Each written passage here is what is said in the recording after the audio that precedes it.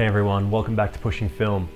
So point and shoot film cameras can be a great option because they're portable, they're relatively cheap, easy to use, and they can still give you really high quality shots. But we can still benefit from some useful tips, and there's a reason why the user manuals that often came with these had a lot of information in them. So first off, loading one of these is generally a lot easier than a manual advanced camera, as I showed you in my other video called Beginner Tips for Loading Film, which I made quite some time ago. So I'm mainly talking about electronic point and shoot cameras that use a battery.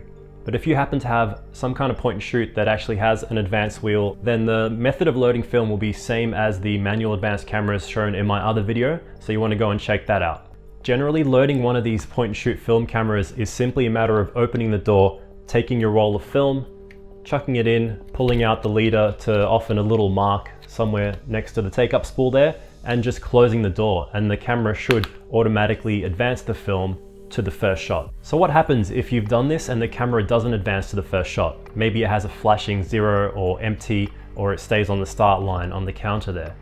So if you open up the camera, you'll often find that that means it hasn't loaded and the film is just sitting next to the take-up spool.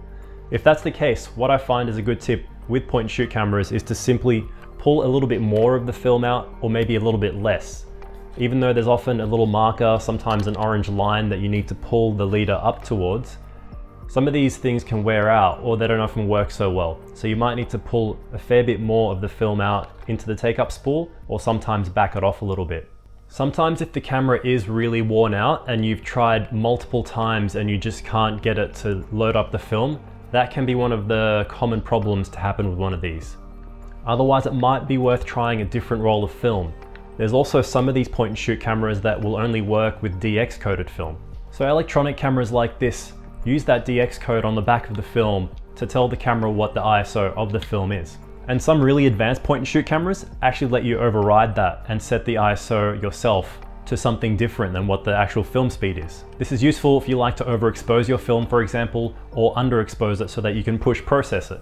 On the other hand, some really limited point and shoot cameras didn't actually have DX code reading at all, and you had to set the ISO yourself. You'll know if your point and shoot camera does read the DX code because it'll have the metal contacts inside the area where you load the film. So what if your point and shoot camera does read DX codes, but it doesn't let you change the ISO? You can still shoot that film at a different speed by hacking the DX code. All this really is changing the codes on the back of the film by either scratching out the black parts or using marker over the silver parts to change what the DX code tells the camera to do. In this way, for example, you can take a roll of HP5 400 and shoot it at 1600 and still push that roll of HP5 in your point and shoot camera, maybe to get more contrast or more grain, or be able to shoot in lower light situations. As long as your camera's DX is able to read up to 1600, which is the case in most of them, you can do stuff like that. Or you can take your roll of Portra 400 and set the ISO to 200 to overexpose that film, maybe get more shadow detail and less grain. So to modify the DX code on a roll of film, it's actually quite easy. All I would say is just look up DX code hack or modification. You'll find plenty of results on Google. I'll try and put one of those tables down in the description. All it is a list of all the different codes and what they mean and which film speed they correspond to. All you need is usually a pair of scissors and a Sharpie, and it doesn't take too long. You can even use tape if you prefer, and it's not a very sophisticated system, so it's quite easy to override. So one thing about electronic point and shoot cameras is that they're reliant on batteries. I like to buy batteries in bulk amounts online to save a bit of money and always have spares.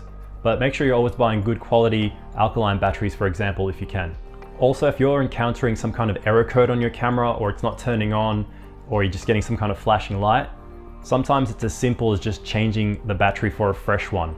Another thing worth noting if you've bought a point and shoot camera secondhand is that corrosion on the battery terminals can be one of the most common problems. So if you open the battery cover and check for any sort of green or blue looking corrosion, which is a powdery buildup on the battery terminals, you can usually clean that off quite easily just by scraping it with a flathead screwdriver or something similar. However, make sure you never open up one of these and play around with the electronics inside if you don't know what you're doing. You can risk a pretty big electric shock from the capacitor for the flash that's inside these, so only do simple external touch-ups like I mentioned earlier. So when it comes to control with the point and shoot camera, Sometimes you don't have much of it, but there are some useful things you can do to try and make sure you have a higher keeper rate of good shots. And one of the first things that I would advise is to always make sure you have steady hands when you're using a point and shoot camera. The reason for that is that these will often have to use a low shutter speed due to the limited aperture in the lens. And my advice is also, when you take a shot, make sure you stay still until you finish hearing the camera advance, because you don't want to move too early and result in a blurry shot. This especially applies if your camera has a zoom lens, because point and shoot cameras with a zoom lens tend to have even smaller apertures, meaning they gather less light. So if you're using one of those and you have especially zoomed in to the long end of that lens, you need to make sure you're pretty steady unless it's extremely bright and or you have really high speed film. So don't be afraid to use a tripod with one of these if you need to. So another simple tip I have when it comes to using especially small point and shoot cameras is to keep your fingers away from the lens. For example, when I was new to using this particular camera, I found that I had a couple of shots where my finger was sort of over the lens, but I learnt from that quickly, and it's good to adopt a style of holding the camera that doesn't result in you putting your finger anywhere near the lens. So my next tip for point and shoot cameras is to use the flash when necessary. I personally don't like the look of flash when I can avoid it, but sometimes you do need to use it. And because of the limited light gathering ability I mentioned earlier with a point and shoot camera, you often need to use the flash as soon as the light starts to get a little low. So what I like to do, especially if it's indoor, nighttime, or getting late towards the evening, I like to take a shot with the flash and one without. Just in case the one without was blurry due to lack of light, I'll still have a backup shot with the flash. Alright guys, so my next tip is to learn all the modes and features of your particular point and shoot camera. Sometimes these are loaded with features that we don't even know about or think about or bother using. It might have something like bulb mode for long exposures, spot metering, a macro focusing mode, different flash modes.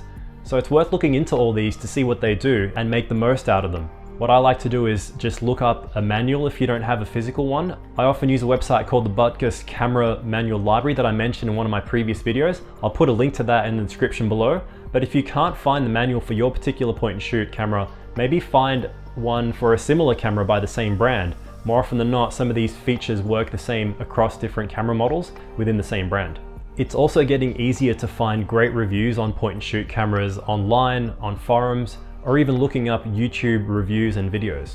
So get to know the features of your point and shoot camera, how they work, so that you can make the most of them. So my final tip in this video relates to caring for your point and shoot camera. These things are more often than not made from plastic and they're quite fragile. So always use a wrist strap if it came with your camera. If it didn't come with one, consider getting one, or maybe a neck strap so that you can look after it. I have dropped a point and shoot camera before, so I had to learn the hard way because it didn't survive the drop too well, and not many will. Also, if you don't plan to use your point and shoot camera for maybe quite a few months, take the batteries out of it. That'll prolong the life of the batteries and also prevent corrosion happening to the terminals inside the camera. It's also worth keeping these things away from the elements. Even though some of them, including this one, say weatherproof on them, because they were made often in the 90s, the weather sealing and the rubber gaskets in the door have probably worn out a little bit. And even though they said weatherproof, you can't always rely on that to think that you can get the camera soaked. So if it does say weatherproof, it might be able to survive a bit of a splash, but still try and keep it away from heavy dust, rain and sand, unless you've somehow tested the water sealing of the camera or it's actually designed for underwater use. For that reason, it's also worth keeping the camera clean around the lens and especially around the film chamber and the door. Whenever I load new film, I just like to sort of clean around the inside of the camera using a blower or a brush or both, which will improve any potential weather sealing and can prevent scratches happening on your film from a grain of sand dragging along the whole roll while you're shooting it. If your camera does happen to get wet and stops working, or it's playing up, take the batteries out immediately. Sometimes the camera will work again once it's dried out, and a way to speed that up is to do something like putting it in rice overnight. And I'm sure many other people have had success using that method, so it's actually worth a try. So, 35mm film point and shoot cameras can make some great images, and it's worth trying to utilize them to their max potential, so don't be afraid to experiment with them and to even use some good film in there once you know that it's working. So that's about it for my point and shoot film camera tips. Make sure you've checked out the other videos on the channel. I hope you got something out of this, and I'll see you on the next episode of Pushing Film.